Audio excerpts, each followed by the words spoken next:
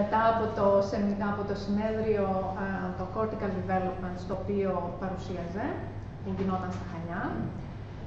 Να σας πω δύο λόγια για το βιογραφικό του. Έχει τελειώσει το φαρμακευτικό τμήμα στο Πανεπιστήμιο της Αθήνας. Στη συνέχεια έχει Master σε Neuroscience και PhD σε Neuroscience από το Πανεπιστήμιο της Οξφόρδης, όπου δούλεψε με τον Μάρκο Καπόνια στο Anatomical Pharmacology Unit του MRC. Πολύ γνωστό για τη δουλειά που έχει κάνει με ηλεκτροφυσιολογία των interneurons.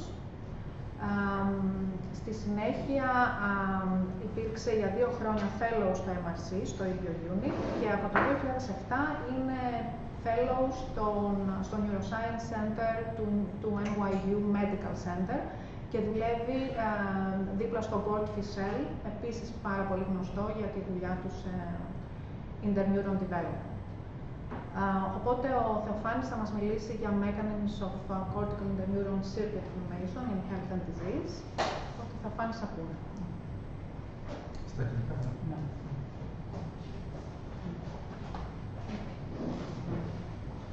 Καταρχάς, θα ευχαριστήσω να κάνω μια τέτοια, όσο και μπορεί να το ήθελα, ήμουνα 2 μήνες μετά που τέλειωσε το PhD στο Μάρκο, όχι 2 χρόνια. Έχει το σημασία. So I'd like to also extend my condolences to the community for the loss of your colleague. I'd like to thank you for having me here today on this occasion to talk to you about the mechanisms of cortical interneuron circuit formation in health and disease. So this is some of the work that I've done in Gord Fischel's lab at NYU. Which actually focuses on interneuron development, cortical interneuron development. And I'll talk to you a little bit about how I became interested in this type of work, and then present to you some of the data that is now just published, and some which have not yet been published, and we're working towards that. And at the very end, I'll present, a tidbit about how I'm thinking of proceeding with this work in the future. So, to the question of why anyone would be interested in circuit formation, the development of the circuit, and specifically that of interneurons, one can actually reply in the following way. Because we can better understand the adult brain if we know how it has been built. Because the same principles and players exist throughout life, for example, plasticity and growth factors. And also because early insults can severely impact later function. That's particularly true for interneurons, which is the subject of my study, that have been shown to be essential for normal development and function, and as well as the fact that their malfunction has been implicated in devastating brain disorders. And this, in fact, is how I became interested in neuroscience, because I was auditing some classes on different the aphasias and schizophrenia and devastating brain disorders. And I was very intrigued about trying to find out the underlying mechanisms for these disorders, which in fact affect the core human features, most of which in fact lie in the cortex. So that's how I actually decided to go for neuroscience and study the cortex, and specifically study interneurons, since they have also been implicated in disease. So one can actually group interneurons in different ways. Here I'm showing you just a few of the types that have been described so far, based on their intrinsic electrophysiological properties. Oh, sorry.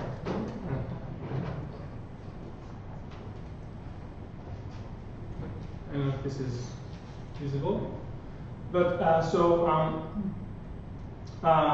yes, these are some examples of types of interneurons that have been described, cortical interneurons, in the literature, and we have also studied. And this is by no means an exhaustive account of the different types described. But basically, I grouped them in terms of fast to slow, and the reason why I've done that is just to illustrate to you the extremes, that one can find present in the cortex, even just by looking at the intrinsic electrophysiological properties, which in fact are how the neuron responds in terms of action potential firing when you depolarize it with a step, current step. And on the one hand, you have, on one extreme, you have fast spiking cells, FS cells, which actually fire in a very robust way, immediate and robust way, with very narrow action potentials. And this is important for their function. I'll go a tiny bit into that in the next slide. And on the other hand, you have the so-called late spiking cells, which in fact, as you can see here, fire a little bit late upon as a response to a depolarizing step right here, and their action potentials are a bit wider than the fast spiking cells. So I actually studied during my PhD and my postdoc these two cell types, and the reason for that is also not only because of the fact that they actually form the two extremes, and I thought that this would be informative in terms of how two extreme interneurons develop, integrate, and function the cortex, but also because, especially for this type of cell, the so-called FS cell, these are the parvalbumin positive so-called basket cells, which have been are the most implicated interneuron in disease, especially schizophrenia so far. So these are the ones that I decided to focus on, and just a little bit of background on those. As I said, PV positive, parvalbumin positive FS cells are fast and efficient devices that can have an impactful control over a neuron's output. Sorry, I don't think you can see the laser, the pointer, right? Use it on the other side as a...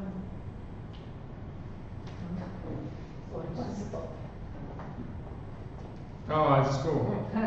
Okay. Also, right? Okay, well, so I'll be moving around a little bit more. Basically, okay, so these are the just a characteristic example of the morphology of a basket cell. In black, you can see the dendrites and soma of this cell, and in red is the elaborate axon, which actually forms baskets around cell somata and has a great influence on the output of that cell. So as you know, most actually cells have firing of action potential occurs at the axon initial segment, and hence something that actually goes and tackles that initiation site has a great influence over the output of the postsynaptic cell. And they do that by actually eliciting very fast postsynaptic responses. So when they fire that fast action potential that I showed you, they elicit very fast responses and big. So then they are able to immediately affect the output of the cell. On the other hand, the reading positive, which is another marker used nowadays in parsing out interneurons, LS cells, late spiking cells, are slow devices. They have an impactful control over a neuron's input, since they actually target the distal dendrites of pyramidal cells, of excitatory cells in the cortex. And they do so by also eliciting also quite big responses, as you can see there on the right, with unusual kinetics, unusual characteristics. These are one maybe of two cell types that actually elicit such slow responses, which is postulated to have differential effects on actually the impact of excitatory input in the dendrite. So these are the so-called neurogliaform cells. So I'll be talking to you a little bit about that. And during my PhD work, I actually, studied these cells and revealed some aspects of short and long range connectivity, as well as input-output function transformations. But I was also humbled by the fact that even by studying small networks of cells, just two cells, like patching two cells, recording them, seeing how they communicate together, is such a wonderful and complex thing to see. And it was at the end of my PhD that I decided to actually join Gord Fischel's lab. And the reason why I did that is I thought for two reasons. I thought by going at earlier developmental time points, I would be able to hopefully untangle this complexity. So the question was, how do we begin to untangle this complexity? So I thought, if I go earlier, things might be simpler.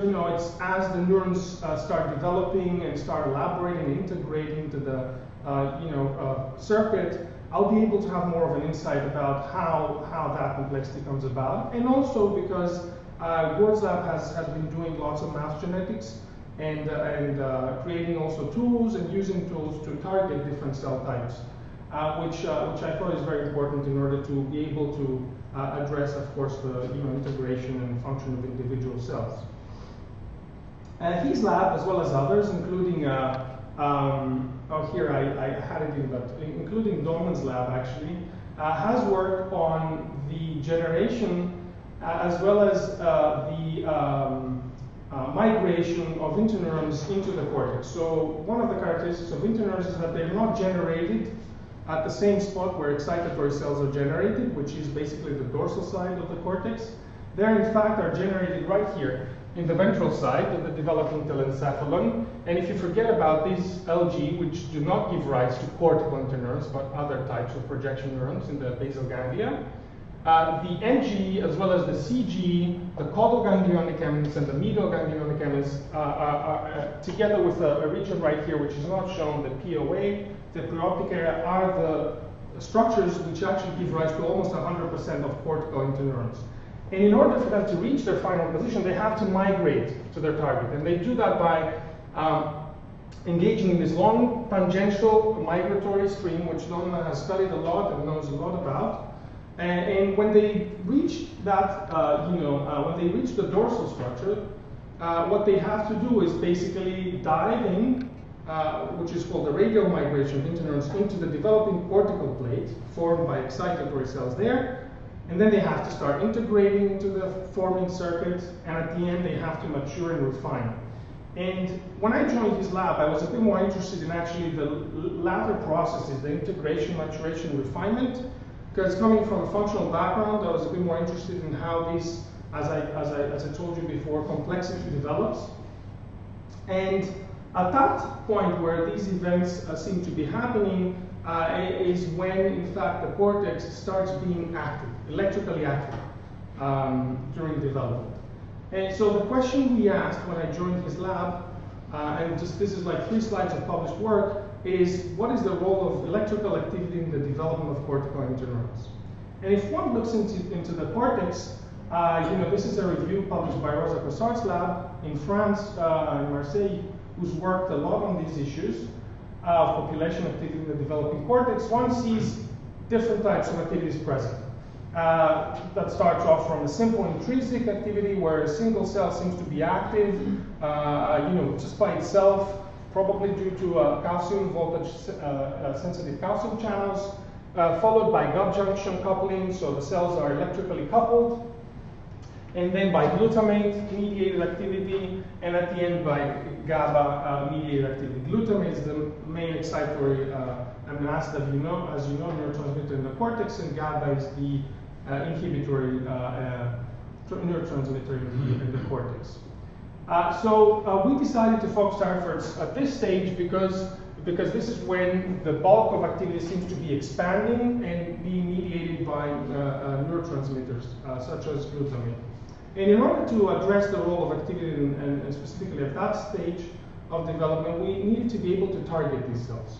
So to do that, and to do that in a sparse and kind of cell autonomous way, we designed an experimental strategy by which we opened the uterus of a pregnant female and injected, I don't know how many of you may have heard or done this method, inject some DNA plasmid into the ventricles and then pass some current, using 2 electrodes, and then place the pups back into the uterus, into the abdomen, and then let them grow. And in fact, we did that experiment where we injected a plasmid that expresses the GFP under the DLX56 enhancer element.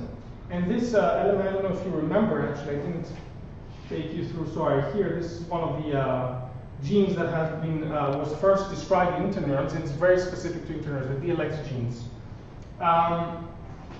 And basically we use that in order to get specificity of expression in interneurons, and did the electrophorations and the injections at E15.5, which we knew, I'm not showing you here, that is the peak of production of certain types of interneurons, cortical interneurons. And when we did that and analyzed that P8, what we saw is that sparse labeling, very bright sparse labeling of one hemisphere, because it's a unilateral injection and basically current induction, and you see that very nice sparse labeling of interneurons. And I'm not showing you here, but we actually get specific types of interneurons. Now, in order to address whether glutamate plays any role in the development and integration of these cells, we did a very simple and in a way dirty experiment, which was one, in fact, of many other experiments that addressed more cell autonomous in a cleaner way, the role of activity. But at the end, we concluded that basically it was worth doing this, which was published. And we just injected chimeric acid, which is an antagonist for AMPA and NMDA receptors, after electroporating these cells. And we did that in the cortex. So we opened a bit of a hole, subdurally injected this compound, and stitched it back, the skin, and then let the pups grow a little bit and address their development at P8. But what we saw is, in fact, that we saw a significant reduction of the elaboration of axons and dendrites of these cells specifically, the really positive, as I told you, neurogliaform cells. As you can see, both the dendrites and axons are truncated in these cell types. But as a nice control, and something which was unexpected, we saw that that's actually a specific effect towards specific cell types. Not every interneuron shows that defect, and in fact, the VIP positive, which I haven't talked to you about, vasointestinal peptide positive interneurons, didn't show any defect. So there was something specific about these cells and that type of activity that affected their development. And this was all published. So this is now work that we're trying to get out, and we followed this work up by asking the following questions. What are the possible sources for glutamate? So this was a glutamate receptor blocker, but we have no idea where glutamate comes from, and we have no idea whether, in fact, what we're just doing is blocking the receptors onto those cells. It was a generic way. We blocked all receptors in the cortex. We saw an effect, so reducing excitatory drive overall has that effect. So we basically asked, what are the possible sources for glutamate? Which are the cells that provide that? What are the possible receptors, specific receptors involved in this phenomenon? And what are the possible downstream genes possibly activated by this activity and receptors?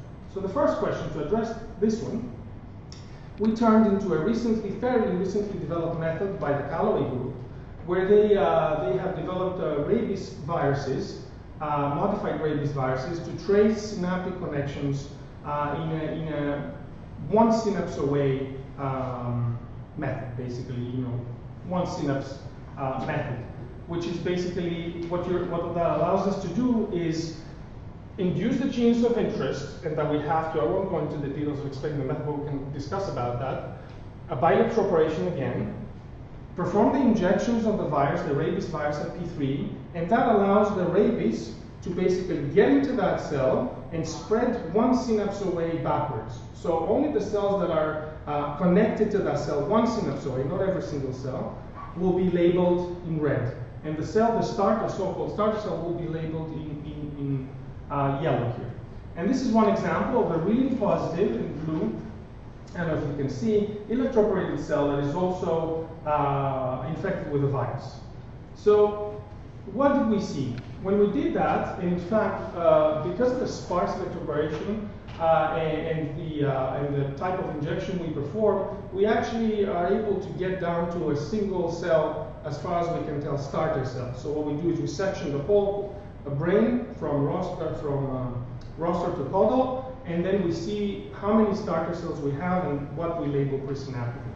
When we do that analysis, we see presynaptic cells, so cells that connect to this in the cortex, in the vicinity as expected, in layers 5, as you can see here, and upper layers. I'm not sure this is the most representative example, but we see also, of course, layer 2, 3. And this input has been described before, in fact, by glutamate uncaging, by the Callaway group. But we also see some deep layer 6 neurons, which in fact is an interesting thing, because we can talk more about that later on, but this is interesting. So we see a pattern that has some of which has been described before, but what was unexpected to us was in fact that we see early in development, the first postnatal week, we see labeling coming from the thalamus. So the thalamus actually is the sensory, if you want, gate. So whatever comes, and I'm sure you know this, whatever comes to the periphery actually goes to the thalamus and then gets relayed into the cortex. And it has been shown, of course, that the thalamus, as I said, projects to the cortex, but the main thalamorecipient layer is layer 4. Whereas the cells that we're studying are in fact seeking the upper layer.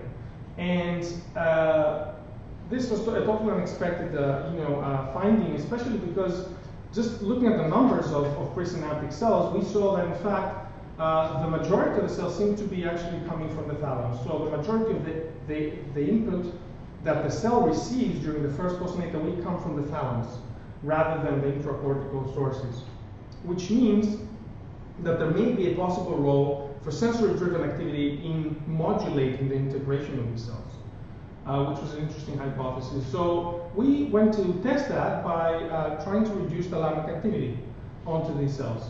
And to do that, we used two different methods.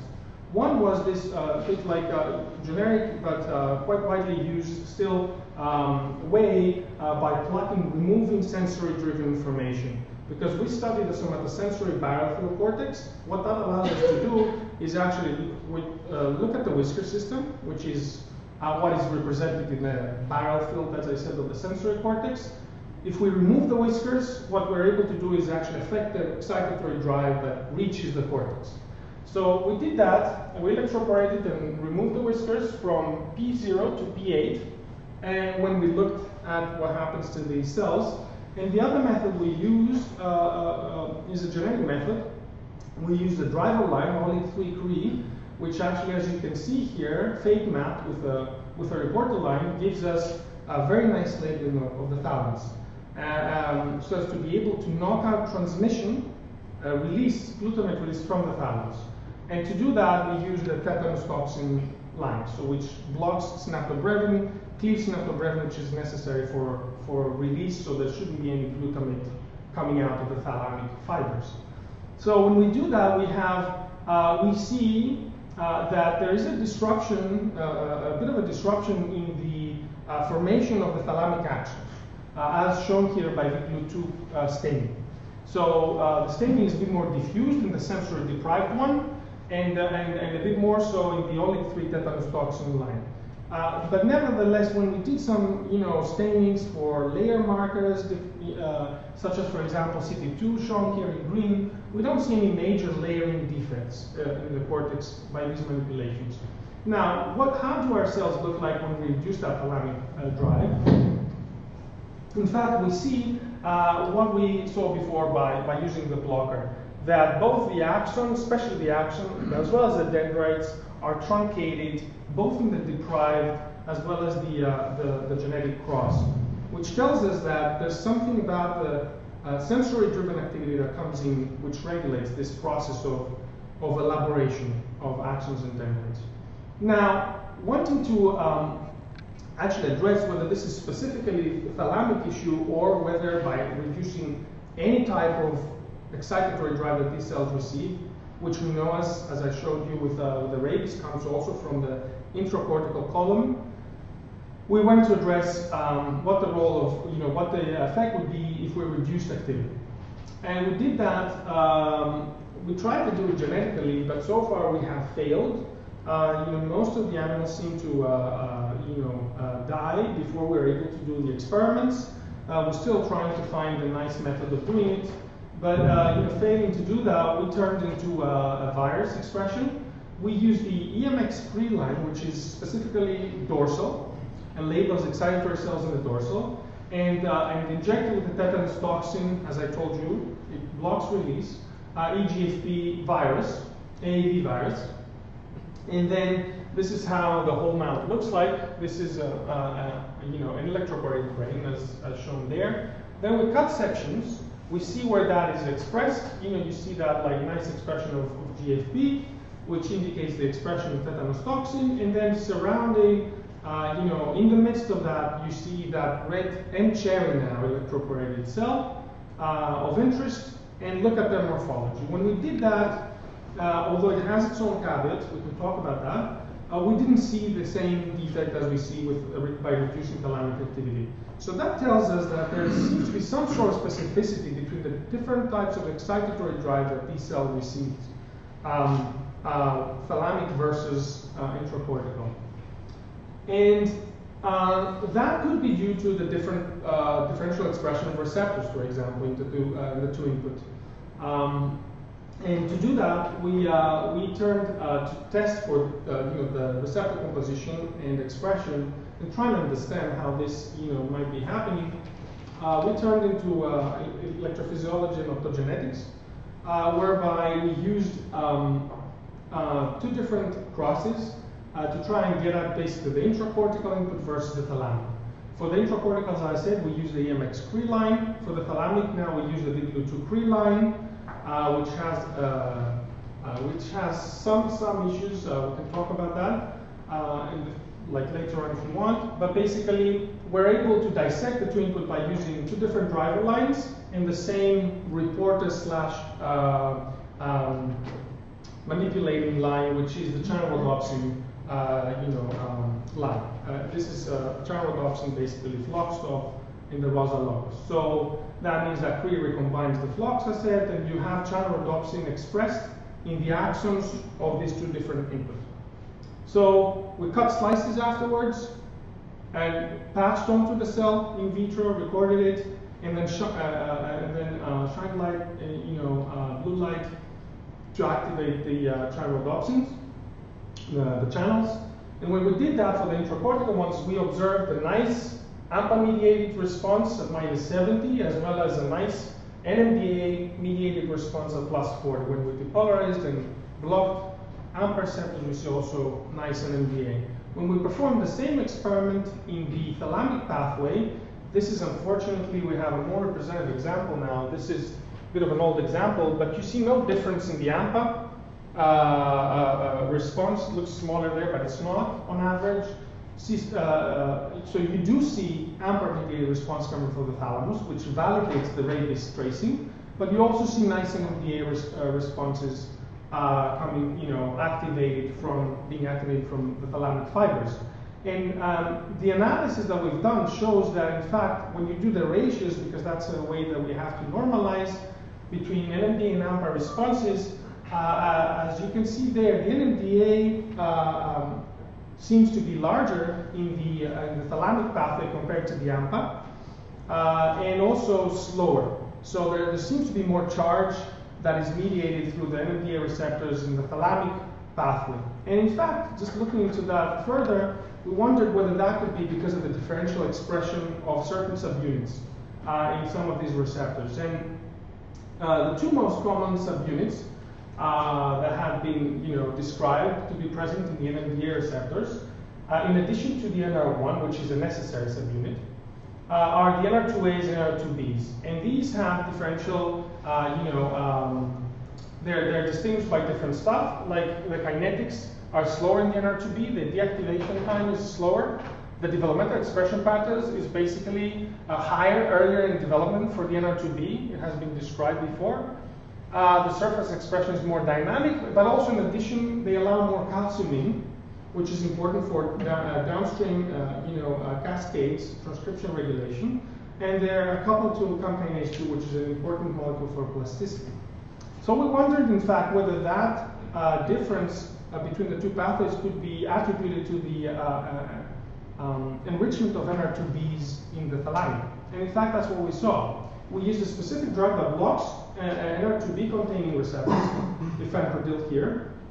And what we saw is when we did the same experiments, looked at the NMDA responses, used this drug this drug has much more the same concentration of an effect on the NMDA responses coming from the thalamus, as you can see in the graph, versus the intracortical, which means that there is an enrichment of NR2B receptors.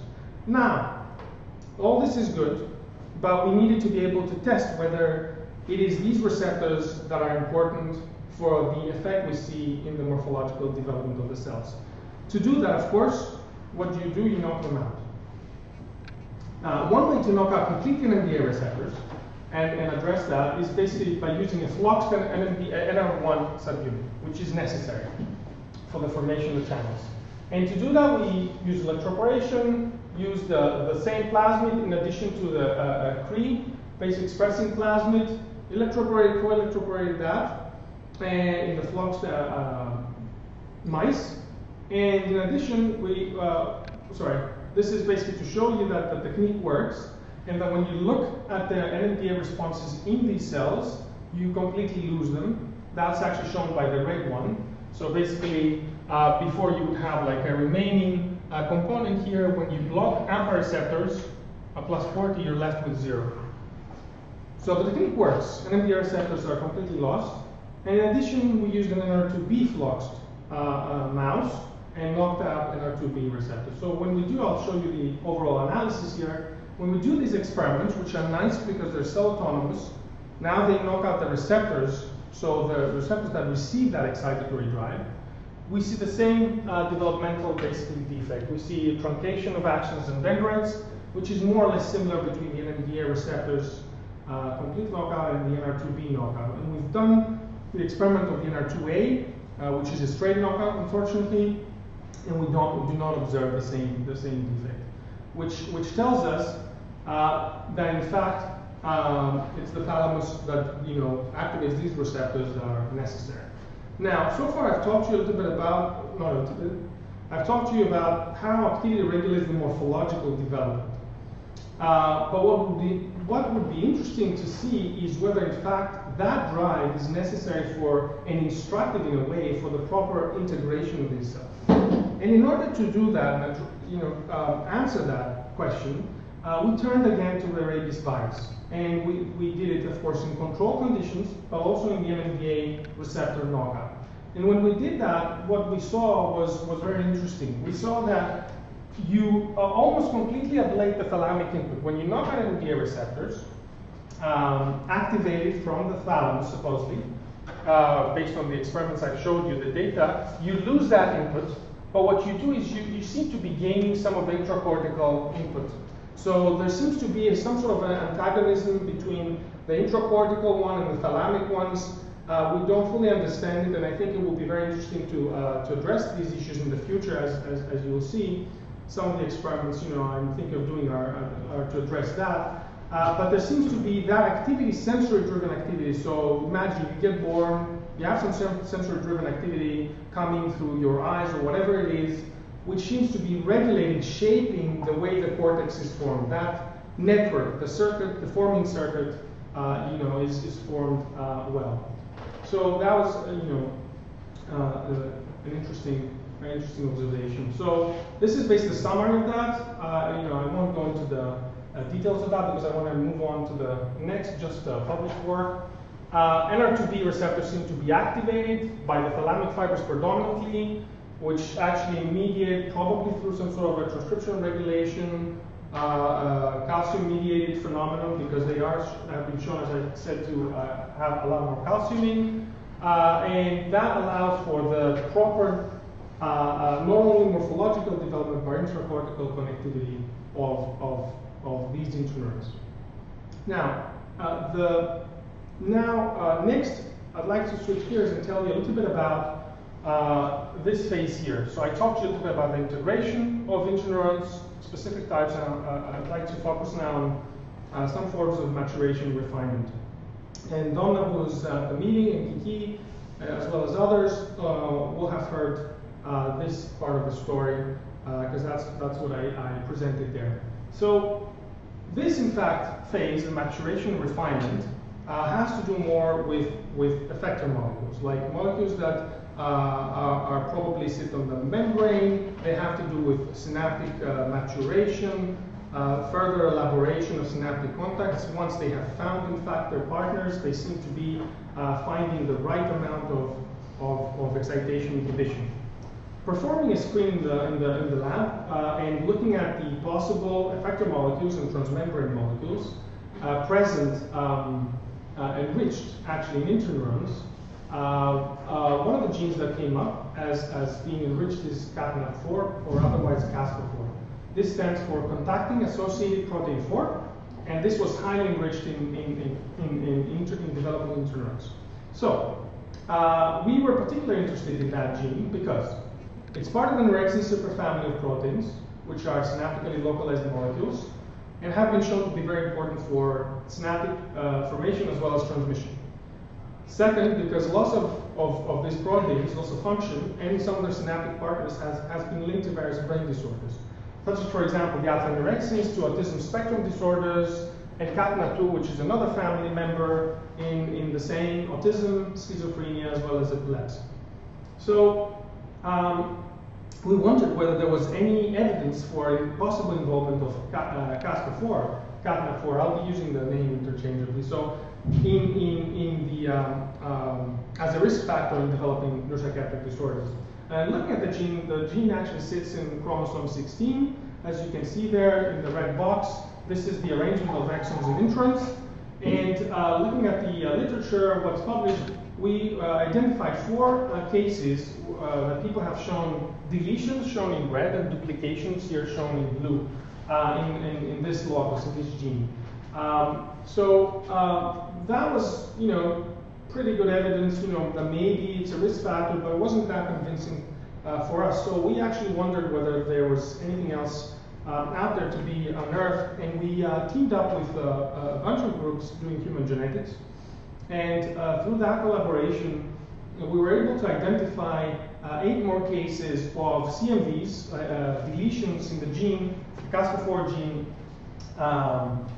in individuals suffering from a variety of disorders, 2 with schizophrenia, 2 ADHD, 2 autism, that all in fact is 6 ones sit in the second intron of the gene, and through a different cohort we identified 2 exonic deletions in individuals suffering from autism.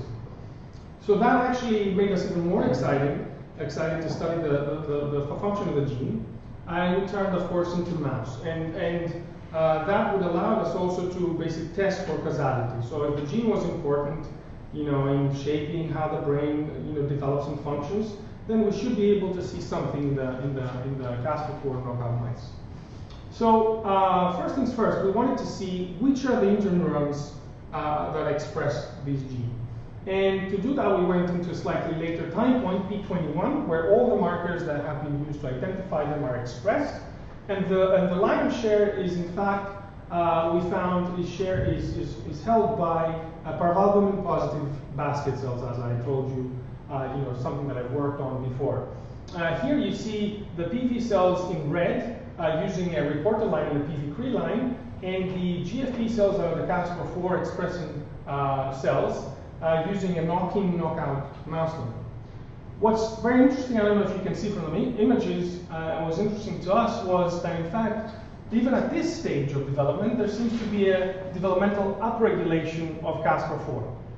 So as you can see, comparing P21 to P60, you see that about 60% or so, 63% of the cells, PV cells, express CASPA4. But if you go to a later time point, P60, you see about 90 or so or more of the cells, of PV cells, express CASPA4. So that's an interesting developmental period, though, that tells us that in fact it could be that CASPA4 is important for the maturation and refinement of synapses and stuff, and that's what I'll show you later. So the question we asked is, okay, PV cells express it.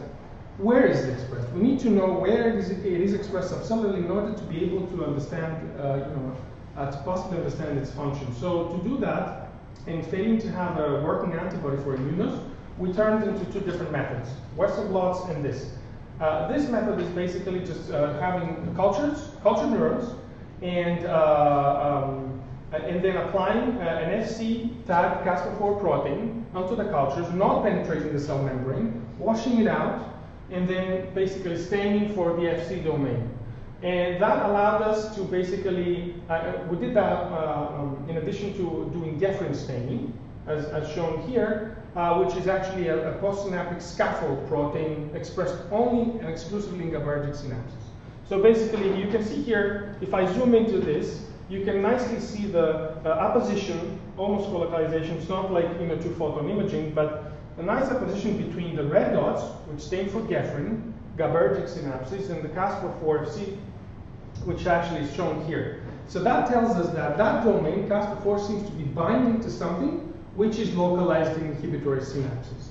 But in order to understand where pre- and postsynaptic compartments, and do it in a bit more of a global way, we turned into, as I said, Western blots, and we fractionated the brain into P2, total membrane, synaptosome, which has the synapses, postsynaptic membrane, presynaptic membrane, and actually performed the blot against Cas4. As you can see here, Cas4 is exclusively expressed in the presynaptic compartment presynaptic of the cell. And these are some positive controls to show that, in fact, the method works pretty well. PST95 is a totally postsynaptic membrane protein. Geffen, as I said, the postsynaptic, there's a little bit of a leak there. But synaptophysin, which is a presynaptic, is presynaptically localized only in this experiment. So we know it's expressed by PV cells and that it's presynaptically expressed. Now, in order to be able to study its function physiologically, we need to be able to target these cells. And to do that, as I said, we turned to genetics. Using a PV-CRE line and an RFP reporter line, we got from the Arbor lab and the Costantini lab, and the Cas4 GFP line crossed together. We're able to, at P21, have cells that are PV only, have not yet expressed Cas4, but will do so at P60, and yellow cells that in fact are Cas4 expressing cells. And we performed 3 groups of recordings, paired recordings. So what we did is we went and cut slices and patched 2 cells together and recorded from the cells of interest interneurons and the postsynaptic cells that don't express Cas4, which are shown here in pyramidal cells. So in the control condition, we're able to see cells that have not yet expressed Cas4, but will do so. As I said, cells that cells that have already expressed, and in the knockout, cells that have never seen Cas4.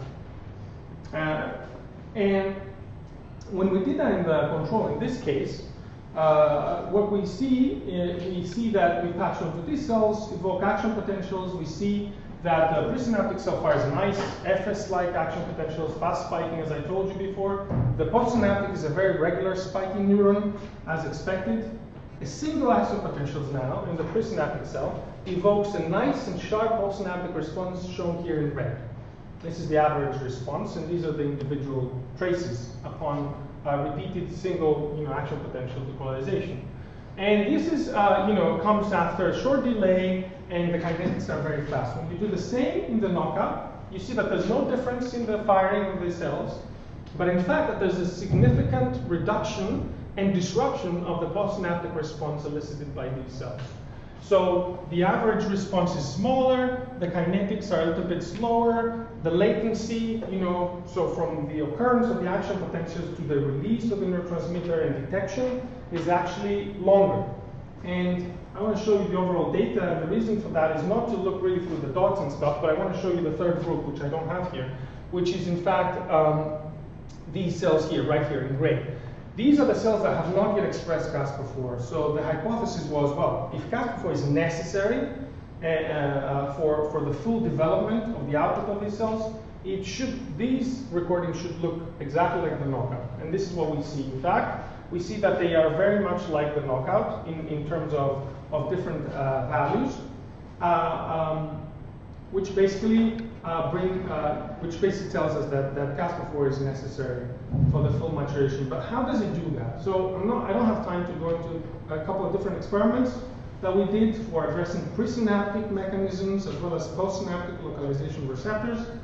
But based on the role of other Caspers, Casper family members, we turned into a possible role at the synapse. We know it's expressed presynaptically. We don't know what the partner is. That's an interesting thing to follow up. So we turned into addressing, well, these functional defects that we see could in fact be explained by some sort of structural defect.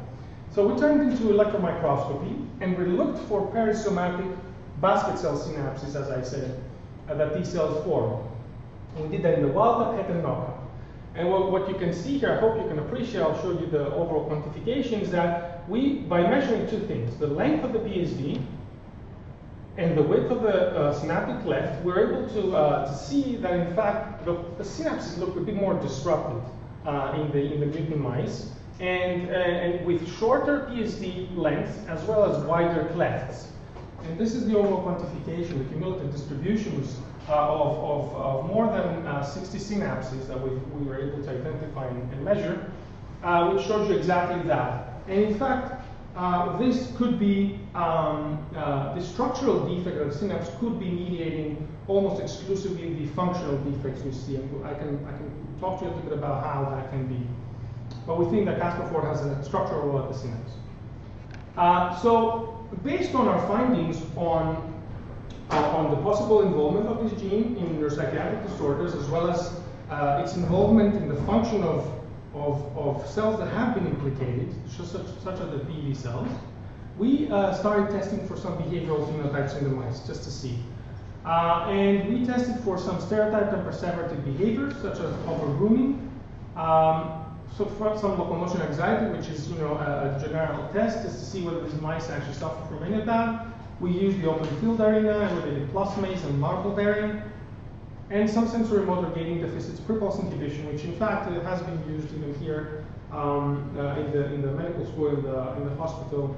I forget the name of the investigator, but it's been actually used in human individuals for many, many years, and test for deficits in sensory motor control. Now, one of the things that I was, sorry, just to tell you that I'm not going to show you, but none of this actually gave us any data that was, statistically different between the mutant mice.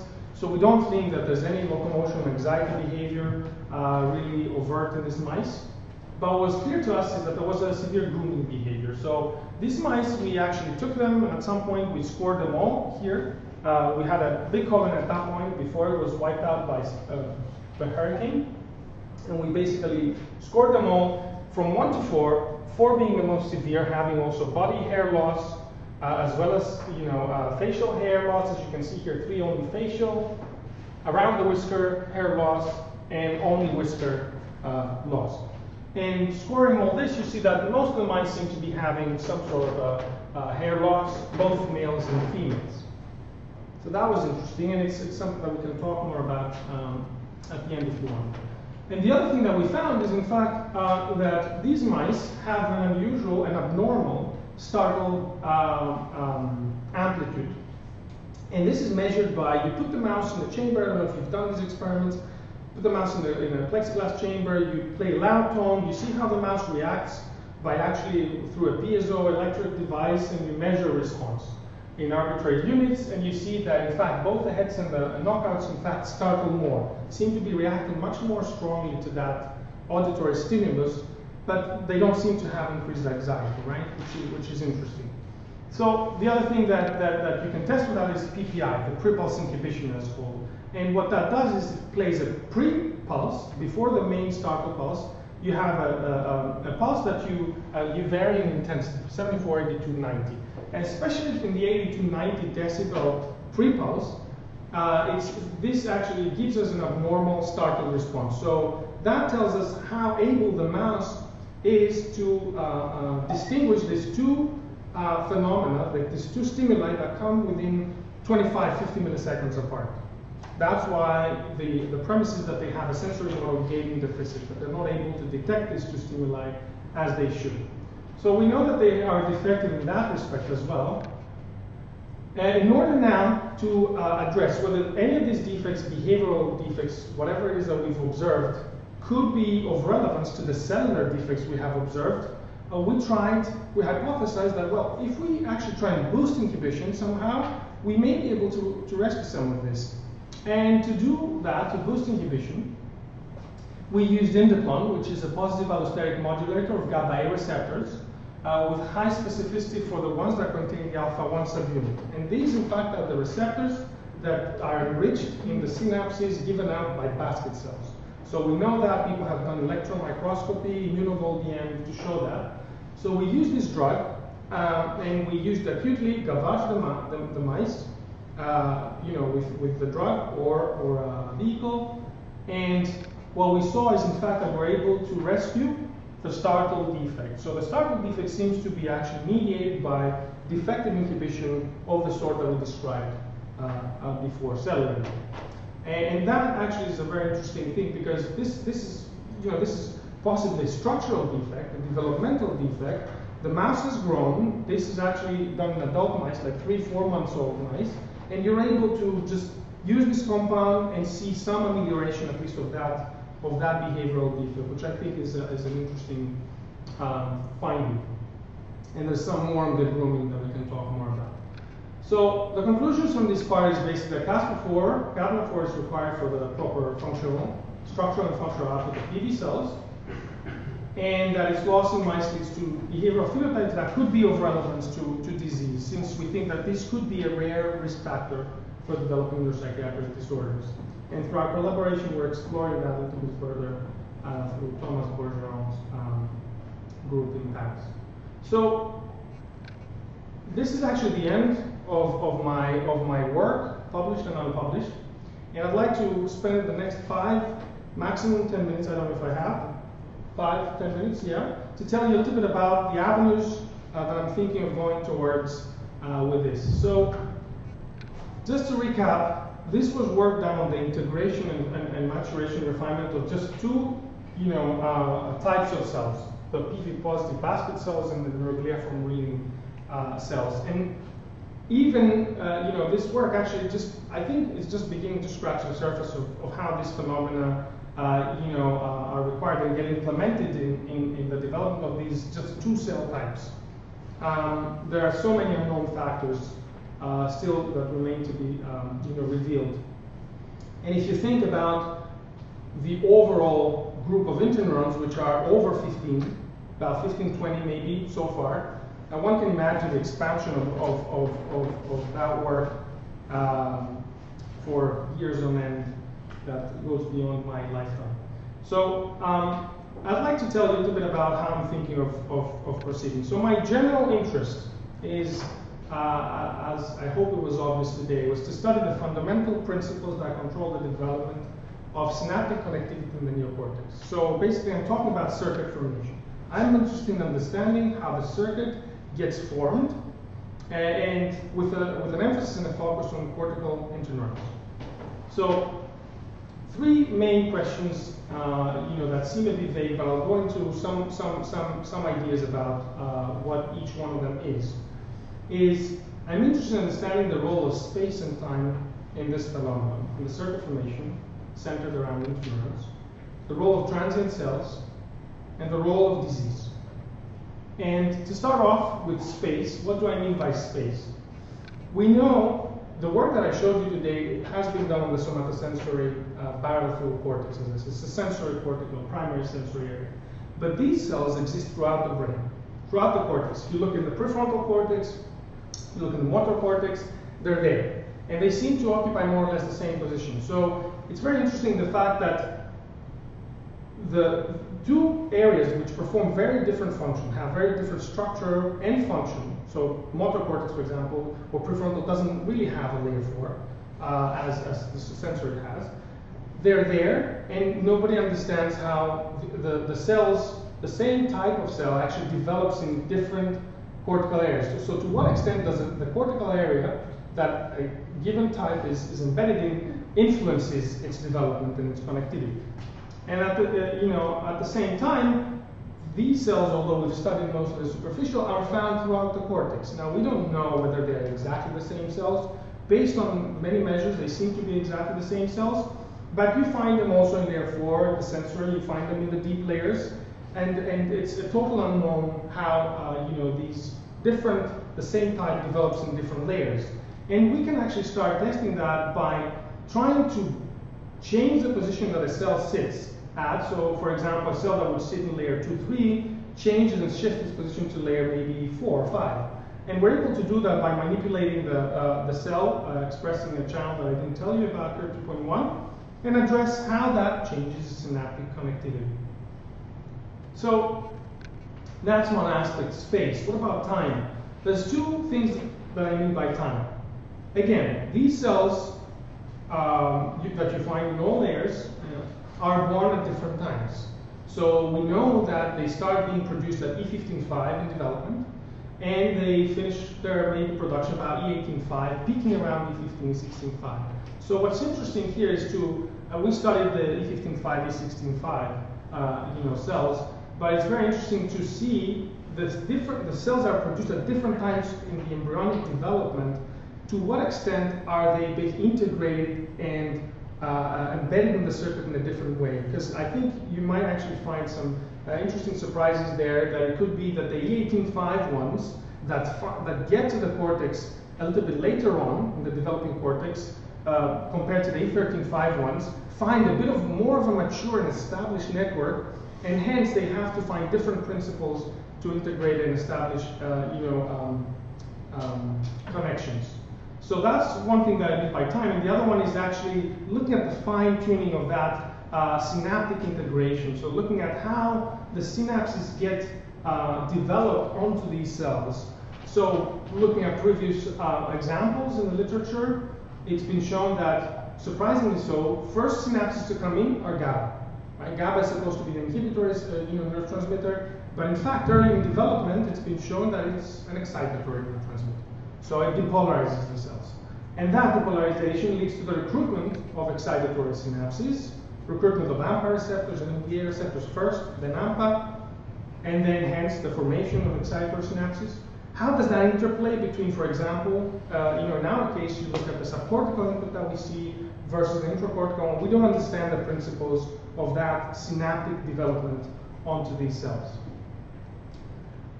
In a local phenomenon, in a local way, so looking at actually the fine, tuning, the fine, coming of input. Are they segregated to start off with the input? Do they come in together at the same section? And then basically there's a winner take it all kind of aspect, where basically then, the subcortical input maybe wins out, and pushes out the intracortical ones, and once you lose these, then you gain some. We don't understand the principles of that.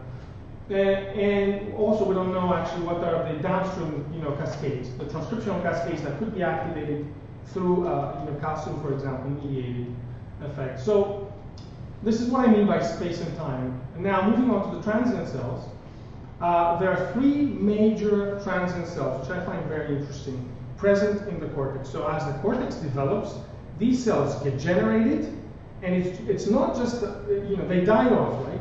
But it's not just the usual wearing of some of the synapses or pruning or much has been shown before. In fact, these are the three sources. These cells and those ones, the transient glutamatergic Karayannis cells, get lost completely. From the neocortex, they're almost completely wiped out. So you have a population of cells which actually covers the whole cortex and has been studied by the Karayannis group very nicely. And then at some point, you lose them all. And you don't know why that is, first of all, that you lose them, and what their function is. So subplate cells is one population, some of which remain in the adult, which sit deeper in the cortex. Transient, and in fact, sorry, I'll go back to this. I don't know if you remember that I showed you that there's some labeling in the deep, layer 6, by rabies bearers. We think that some of these are actually these cells. Which is interesting. So they shoot an action all the way up to basically the developing superficial interneurons. The transient glutamatergic cells, completely lost, nobody understands their function, have been studied a little bit by Alessandro's group in terms of cell cycle regulation. And a very interesting group of Karayannis cells, and I say very interesting because they're the ones that produce reelin early on. I've told you about reelin positive interneurons, but early, these are the only ones that produce reelin. And in fact, it's one of the most studied, it's a very well-studied molecule, and there have been severe neurodevelopmental disorders, basically related to the loss of reading. It's a molecule that's shown to be essential for the proper migration of excitatory cells. So one of the questions, for example, is, as I said, what their role is. Do they form synapses with interneurons? And based on some preliminary results I've done with rabies virus, following the synapses onto these cells, our neurogliferal cells seem to be connected. There was some poster actually on the meeting about that as well. And once you lose these cells, what happens to their synapses? Are they just pruned, they're just lost, or are they redirected to other targets? And I think that will get us at some of the principles about why you need these cells. Are they just purely a scaffold, or do they perform a function role? And I think they perform much more than a scaffold. The role of disease, I don't have an extra slide for that, but basically I hope it was easy to gauge what I mean by that with the Cas4. How genes that are involved in disorders, developmental disorders, affect the formation of the circuit, because many of the genes are actually expressed early on. But some of these disorders, autism for example, appears a bit later on, maybe at the age of 2 or 3. Schizophrenia appears even later on. So early disruptions of the network, the circuit, and specific cell types can actually have an impact which is far more robust and wide than what you see later on in development. I'd like to leave you at that with the acknowledgements. Board, of course, who's been my mentor at NYU, and he's been a great guy to work for. Natalia DeMarco Garcia, with whom we did the first part of the work, the published, and now the work that we're trying to, the rabies. Edmund, with whom I've done the Cas4 study, and Rashid has helped, and Shevlin have helped with the NMDA project.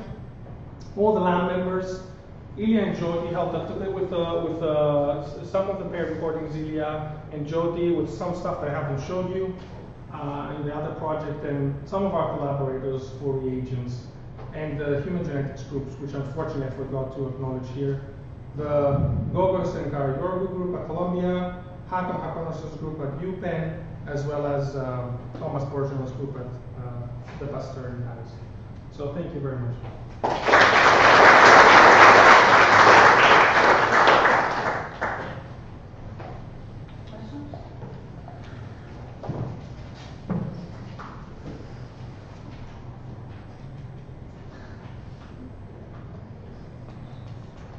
Overwhelmed. Yeah, no, I realized that. I was debating. I also, asked you. I know that it's a lot, and last year I also gave a seminar. I think I have more stuff now presented, but I thought it would be a bit of a missed opportunity to present, the work as a whole and how I'm thinking about proceeding, based on what I've done.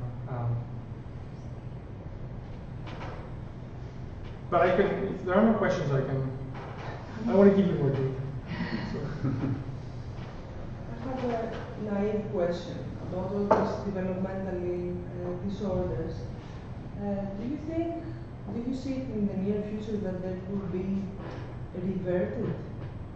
Yeah. Are there studies, or do you have something like this in mind? Of you find a gene that has a phenotype that resembles, the jumping, the pulse, or the maze. I don't know what's happening right now, and if you have in your future plans. Yeah, I'm not. So it's being done. You must know more about it. Yeah, I'm not a fully translational neuroscience, a neuroscientist, but yes, I have dived into that whole field, and I think that's the hope. The hope is that at least some aspects of these disorders will be able to be reversed by later manipulation. So because it's very hard to see this, study them. But there must be plasticity later on, or not? Yes, some people try to address that issue in terms of enhancing plasticity. We know that there is some plasticity later on. But I think the key here is to be able to identify this as early as possible, as has been shown, for example, for autism. The earliest, the intervention, the better the results. So I think if we're able to find markers, whether that be, through imaging studies or biomarkers or anything, or genes, in fact, when genetics actually, proves to be even more useful than now, that they say, well, there are some genes that we know that when disrupted, we know that lead to certain disorders, even in prenatally screening. So I think the hope for me is to go as early as possible so as to have the best results. Now, people realize that that's not an easy task, as far as I know and understand. So I think one of the things is, for example, with the MECP2, which is a gene described and studied by Karagogeos, and it's in the field. And if you have disruptions in the gene, you almost 100% have a neurodevelopmental phenotype. They have shown that even in that respect in mice, they're able to revert certain phenotypes, if not fully revert the mouse back into normal. And the data that I showed here provides some also evidence for that, that even when you have actually a purely structural role, a role that it's not easy to amend, right? It's like, it's not easy to maybe fix that synapse to actually be exactly the way it was supposed to be, because plasticity, as you said, is not there. It's not easy to revert it to the earlier developmental. By just trying to functionally understand what's going on, and trying, for example, apply a compound like Indiplon. I'm not saying it's going to be Indiplon or it's going to save, the world, but like such a compound, you're able to revert some of the functional defects, and hence make things a little bit better. And in your experiment, long term, I don't know how long term the administration was, but there was no difference. Acute.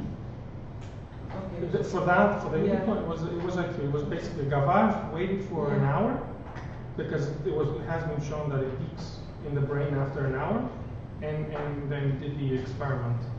So so I think, are you talking about the structure? There will be. I doubt that there's a structural rearrangement. We didn't do that experiment.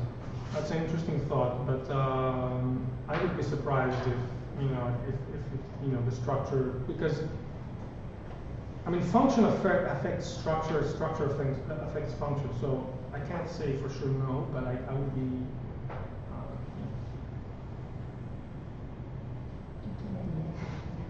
So I was wondering with regards to the transient cells, which actually I just, not now, but maybe thinking away, and it was very interesting.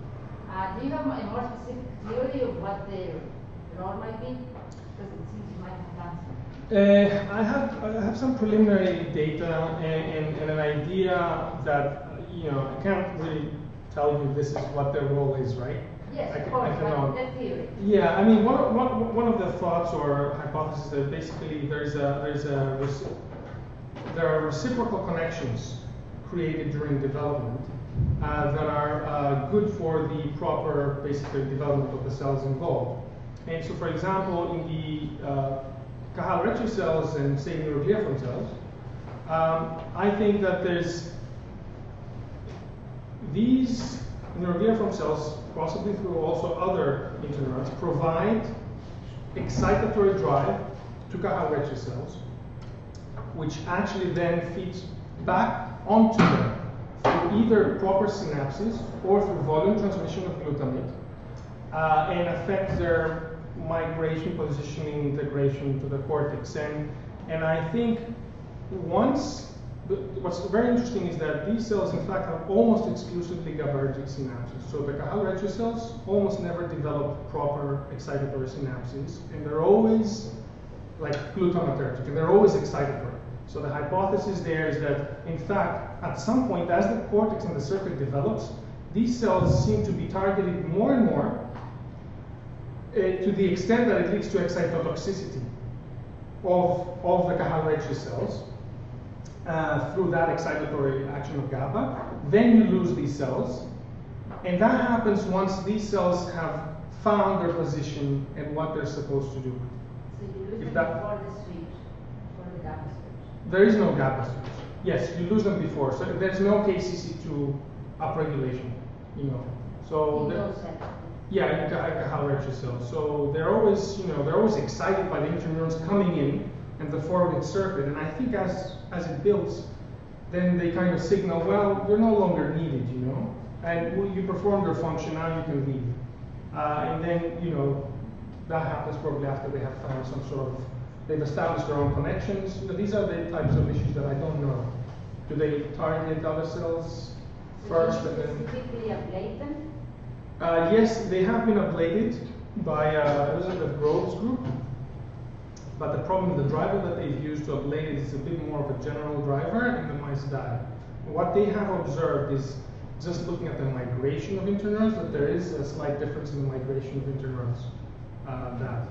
I think it's a very interesting area, and I know Alessandra is thinking about how these cells, Karagogeos, are spread around, all over the cortex and different sources, and it's very. So it could be that different sources, for example, of Karagogeos cells coming from different points actually connect to different types of interneurons, and that could be informative for what the role.